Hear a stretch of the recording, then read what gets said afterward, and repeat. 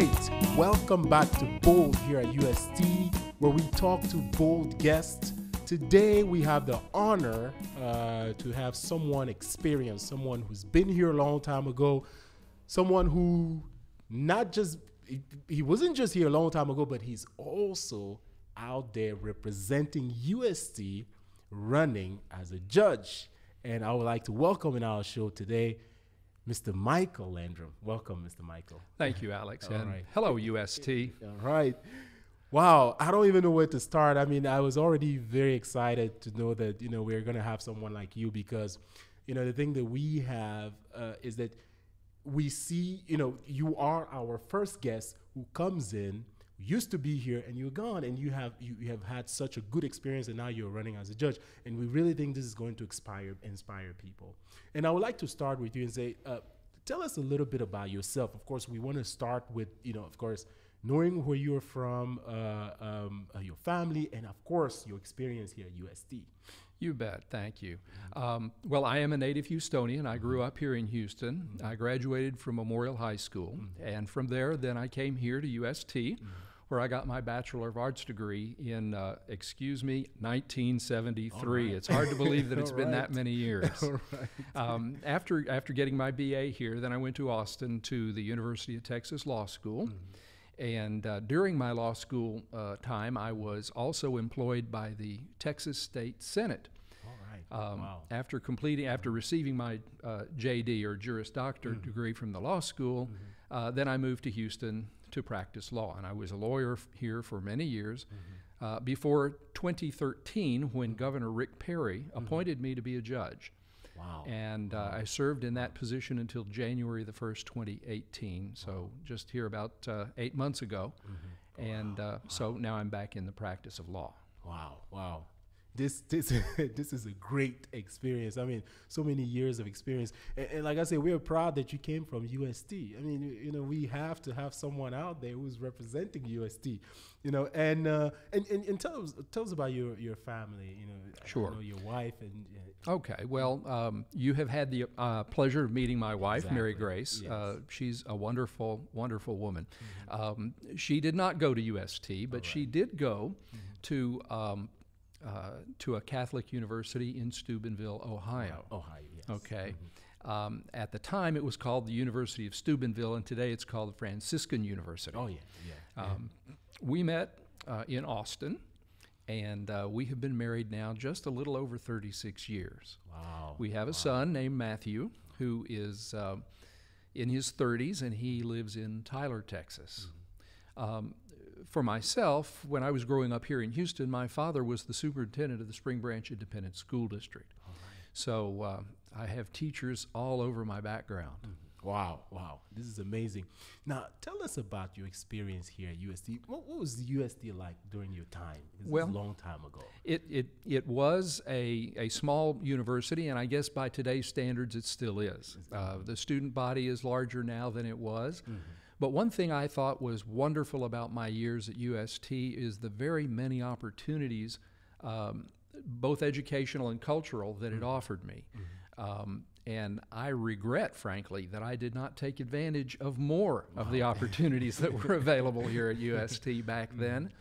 But it really made me into a fuller human being. And I think one of the main reasons for that was that we had a requirement then, and I think you still do, that every student take philosophy and theology courses. Exactly. That's true.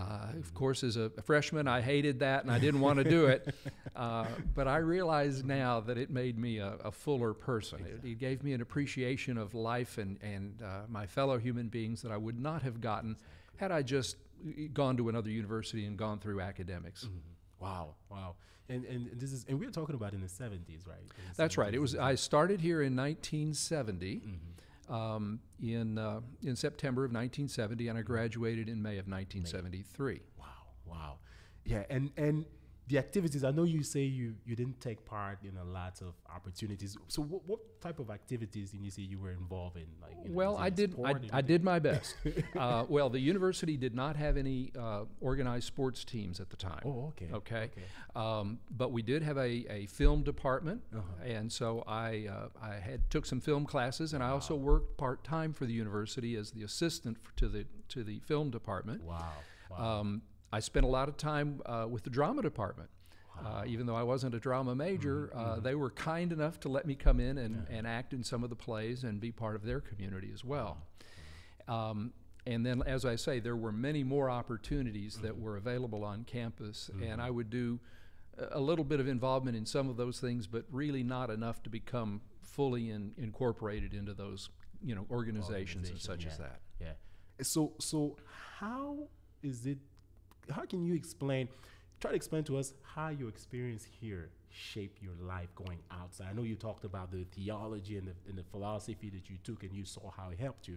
The overall experience, how did that really help you and prepare you for the outside? Well, in mentioning that the university is having some struggles with non-core curriculum, I believe in the old-fashioned liberal arts college, which is what the UST was for me back in those days. Wow. The doors were open. It afforded me an opportunity to learn about life and human beings in a way that I think a lot of today's young people don't get that chance. Wow. One of my favorite courses was a course in Shakespeare that was taught by Charles Crone, who is a famous actor here in Houston, and I just used to love his course. But there again, that had nothing to do with a major. It didn't do anything for my legal education, except for the fact that, and I'll tell you what one of my law professors said. He told the class, and this was on one of my first days in law school, he told the class, do not confuse the law with life. Wow. If you want to learn the law, read the law, but if you want to learn about life, read Shakespeare. Wow. And I agree with that. Wow. Wow, it's something I need to remember too. That's really important. And what were your best moments? What can you say? Do you? I know it's been a long time, but can you remember some of your best times here at USTs that you spent? Probably my best times were spending time with the other students in various activities. Of course, there was a small group that were involved with the Department of the Film and Media Department, and so I knew I was close with them. And then the drama students we were also a close bunch because you do all of that outside of class, and so we spent time together in the evenings and on weekends. But really, I went through school pretty fast, so I didn't have a lot of leftover time. I got my degree in 3 years and had a part-time job the whole time, and actually took one semester off to go travel. Wow. So I was carrying some pretty heavy class loads, so there wasn't a whole lot of downtime. Wow. So is one thing that I see here with students is that, me coming back to school, because I'm coming back for my second bachelor's degree, and I am a major in theology, is one thing I'm seeing, I am coming back, as you just explained now, is that you look at theology and philosophy as a life experience. I've experienced that in church and, teaching and hearing, talking about theology, and I see it as a way of life. Now, during your time, and I know that you talked about, you didn't have much downtime, but was it a problem for you coming in here and looking at it as, I'm just going to school to get a degree, or was it a thing where it's like, I'm trying to get life experience, something, Well, of course, I started out coming to school just to get a degree. Just a degree, right. Okay. Right. I will confess I was very immature at that time, and so I was just going to school to get the degree and get done. I was a young man in a hurry, but I had no idea where I was headed. As I grew and as I went through my education, I learned a lot more about myself, and I learned where I was headed. But to be quite honest with you, it wasn't until much later in life where I discovered what I was really meant to do. Wow. Yeah. I mean, this is so deep, and I always like to ask that question because when I see students out here and the student loans, you know, and all these different things, and I'm looking at life, and I'm like, wow, you see them getting ready to go out, and you don't know, is it just a degree? Am I really trying to look for experience in life? And that is so sad sometimes when you see what's going on. I agree with you, Alex. And I regret so much that higher education is so expensive these days. Yes. It really pushes people to have a much less open mind about their education. Because one thing I've learned all over, my entire life, is that there is no such thing as useless information. Exactly. And a time in a college or a university is a time when a young person should have the luxury of being open to learning at every turn, every day of the year. Exactly. Because it's there for you. And that's kind of brings me back to, I wish I had taken better advantage of the opportunities that were available to me at UST, because I had a lot to learn. Wow. And if I had done a better job of teaching myself and soaking in the learning that was available, maybe I wouldn't have made some turns in my life that I wish I could redo. Wow.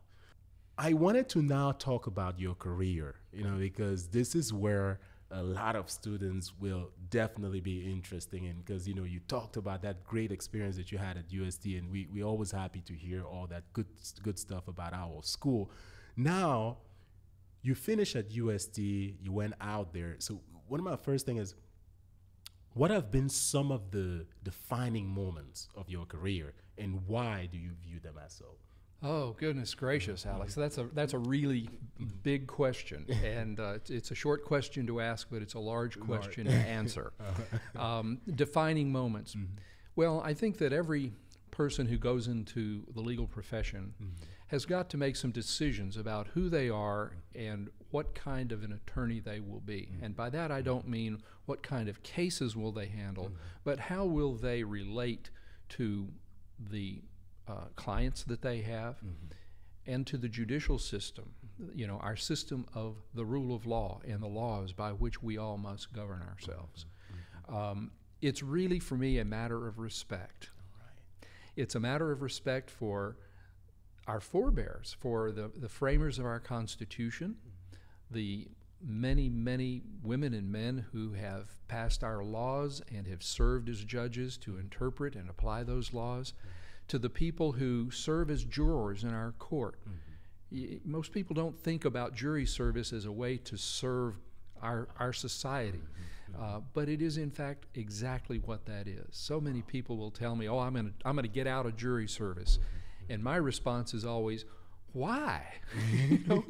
Come, please, sit in the jury. Hope you're selected to be on a jury because you are contributing in a very, very important and basic way to what our society is." For me, one of the big questions that has followed me throughout my career is just what is it that we want to do with our laws and our legal system? One of the things that I've done in my career, and please don't hold it against me, but I taught a class out at Houston Baptist University about our courts and our judicial system. And one of the first things I start the course out with is I ask the class to tell me, what does justice mean? That's an easy question to answer and a harder question. I mean, an easy question to ask, but a hard question to answer sometimes. But it is a fundamental issue that I think is very important. So the defining moments, to get back to your question, in my life were the times that I have had to confront that.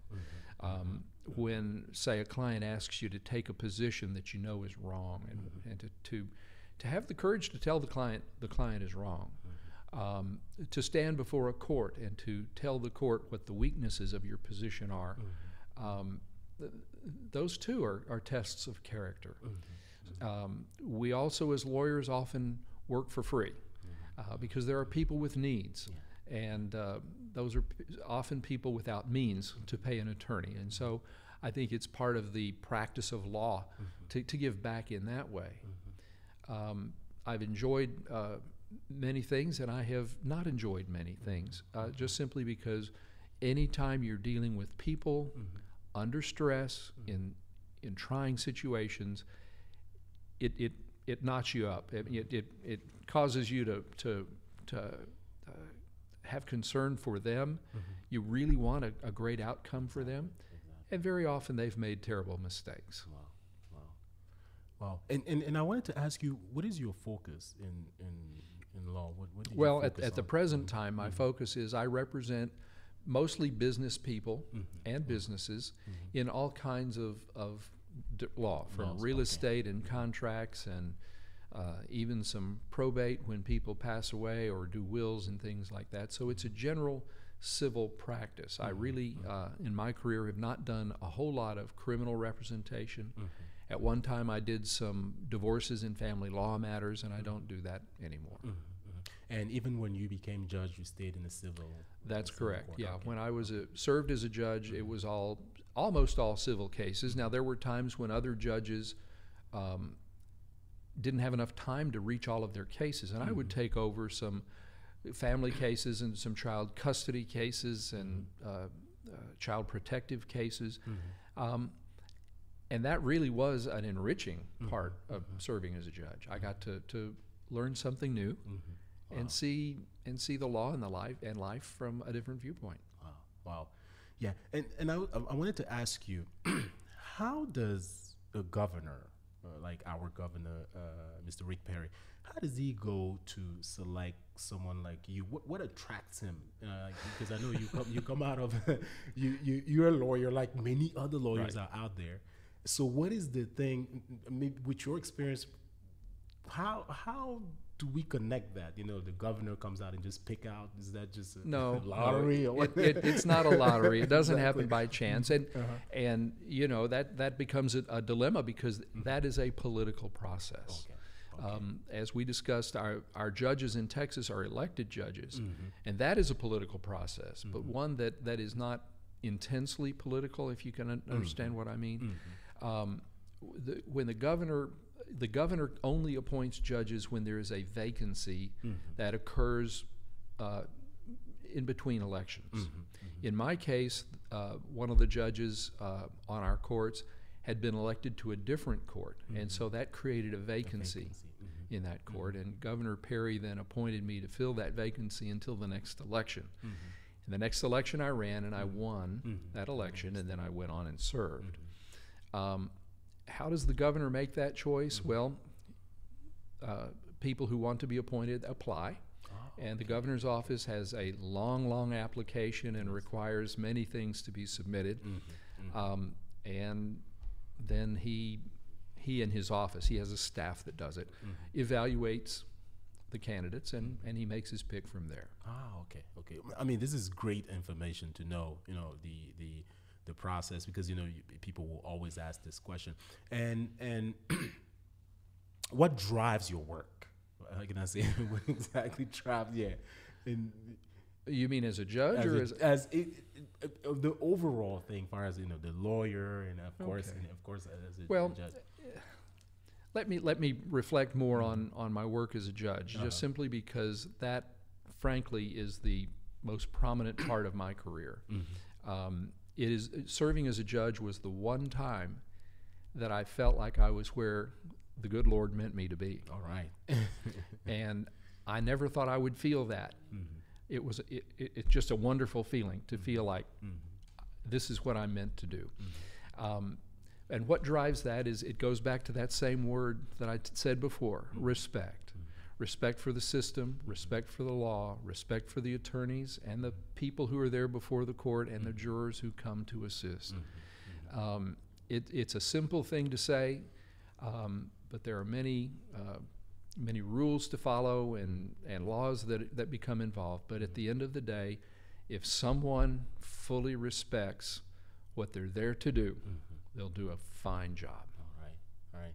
Now, I wanted to ask you this. So, I'm not so sure about Texas, but is it every cases as a judge that has a jury? Or is this some of the cases that you probably, as a judge, have to take some decisions? Yeah, of course. Judges make hundreds of decisions a year, maybe thousands. And not all cases that are filed will go through to the final trial. Whether or not a case goes to trial before a jury is the choice of the people in the case. Either side can request that their trial be by jury. Sometimes they decide they'd rather just have the judge decide the things that a jury would decide. But one thing is for certain, and this is why I tell people, please, please respond to your jury summonses. Every case that comes into a court is the most important case there is to the people involved. That's another point of respect. It's easy to say, well, this case is just about a little bit of money or a small piece of property or something like that. But to the people involved, that's all there is. That's true. It's the most important thing in their lives when they come in. And so respect must be shown. And one of the reasons why I was asking you that, so many things I would love to ask you. One of the reasons why I was asking you that is I'm trying to see if there were a time where you had a case where you made a decision as a judge and you probably regretted that decision, you know. And I'm talking about that because I kind of want to also ask you to talk about how your faith did help you, you know, as a judge. Sure. Most importantly, yeah. Well, without getting too deep into the specifics of any given case, first let me say this. Every judge who has respect for our laws and our system is required to make decisions that they may not agree with all the time. Okay? I had several cases come before my court from various groups involving religious questions. Well, as you probably know, our Constitution says that church and state need to be separated.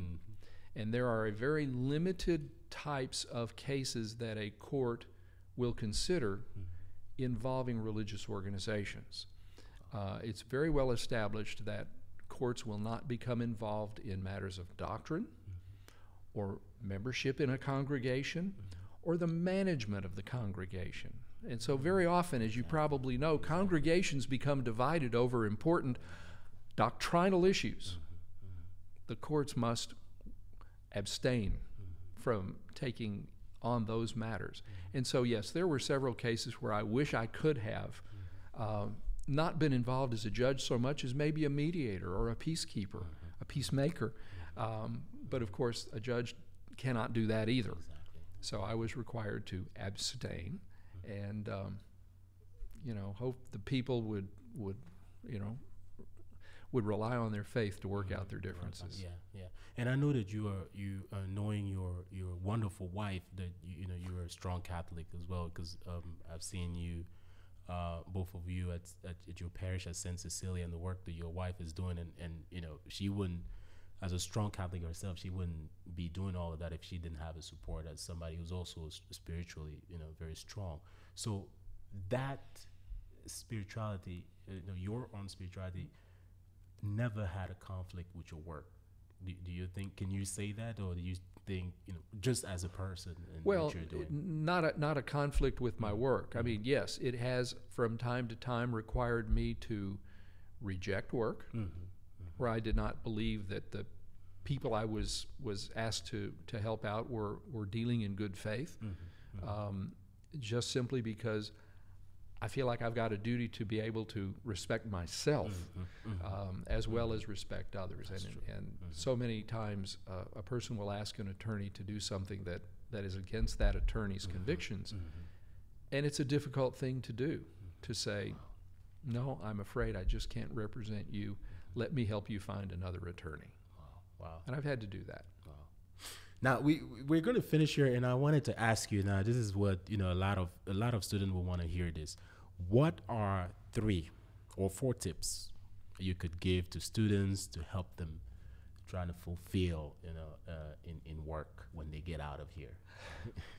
Well, as I said earlier, the one thing is to make the best use of your time in university. Even though you may be a major in biology, Don't pass up the opportunity to participate with other groups on campus and to become involved in other things. Embrace Shakespeare. All right. Yeah, I'll take that. And even though it may be an inconvenience to you, warm up to the philosophy and the theology courses. Yes. You may not feel like it's useful to you right now, but I guarantee you there will be a time in your life when it will be. Remember that your education is important, but so is your life outside. Don't stop being a member of your community, your faith community, your civic community, your family. So don't let studying just take you over. And as far as going forward in life, never, ever stop learning. Remain open, because there is so much that we can never learn it all. People are just fascinating. And so listen to that voice and let that voice tell you where you need to be, what you need to be doing. It may take a while. There's a school here in Houston that's named after my father. It's a middle school. And I had been a judge for a short time when they invited me to come and speak to the school. As I was driving out there, I'm thinking to myself, now what am I going to tell these 7th and 8th grade students? Wow. It occurred to me. I said to them, you know what? I was in my 60s at the time. I was just more than 60 years old, and I said to them, I finally figured out what I want to be when I grow up. And they thought I would, what? The message was, never decide what you want to be when you grow up. Exactly. Wow. No, thank you very much, Mr. Landrum. We are very happy to see that we have someone like you who came from UST, and now you're doing big things. Thank you very much for having you. And we're hoping that we'll have you again, because you're running for judge. So we're hoping to have you again in some of our show. If you just came now, we were listening to Mr. Michael Landrum, who studied here in the 1970s and got out of here in 1973, and now he's running for a judge, so which is very good for us in UST. Thank you very much for listening to us. My name is Alex Yemeck, your host. Have a wonderful day.